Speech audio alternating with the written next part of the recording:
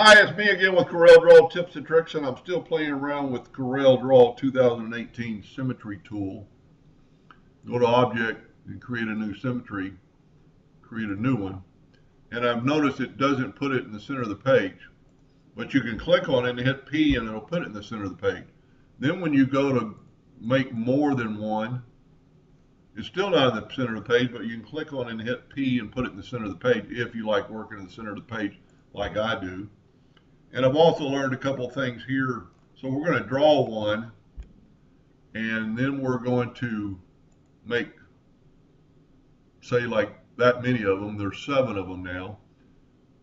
And if you double click on this, you get some rotation handles. They're way out here, but you can rotate this and put them further apart or closer together because you're moving all the lines. I actually drew a circle out there. But, so that's a neat little trick. I just kind of playing around discovered it just today.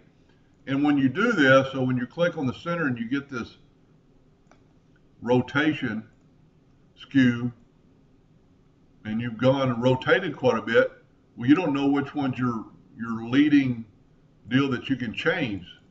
But what you can do is select all of them, and your leading one or your first object will be marked so you can change it.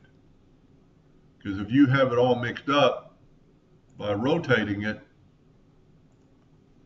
let's just rotate it again. We don't know where it is, and you could click here and all. I just happened to click the right one, but just select them all, and there's your original one that you drew.